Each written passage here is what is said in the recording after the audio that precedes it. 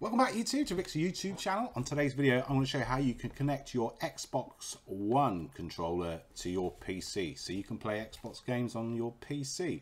So all you're going to need is obviously Bluetooth installed on your PC or a micro USB cable. This is a bit of a long cable but it's going to do me. So let's jump straight into it. First off, you want to go up to the address bar, type in www.xbox.com. As soon as you're on Xbox's site, you want to hit Xbox support.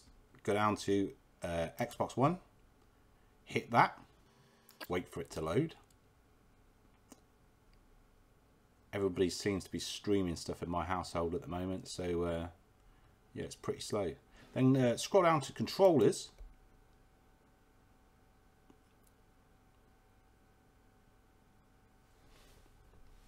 And as soon as that's loaded, hit the Windows tab. And then it should come up. Yeah, using your Xbox One wireless controller on a PC. So click that. And then you want the top option there, that.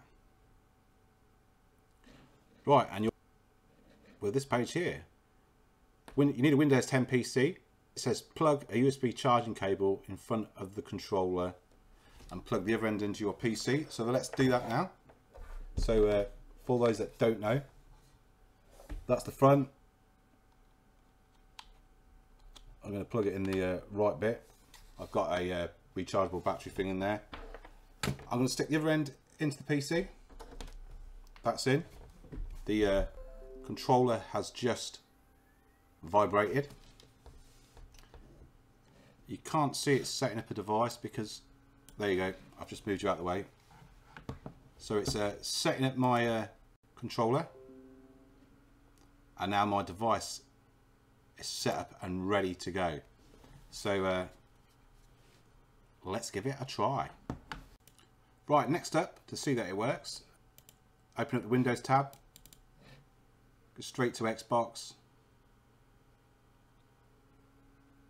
Wait for it to load. Now I'm going to try the directional keypad. As you can see on the left hand side of the screen,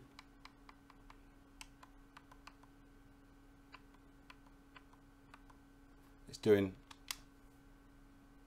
controlling, and that is my son streaming I've forgotten what the game's called now. Frontier, Frontline. I don't know. But that's how you connect your Xbox One controller to your Windows 10 PC. I've still got my USB cable in because I haven't got Bluetooth on the desktop. So obviously exactly the same way. It's really straightforward. Just follow the instructions on the Microsoft page and you'll be connected in no time. So thanks for watching. Please leave the video a like, subscribe, and I'll see you again in the next one.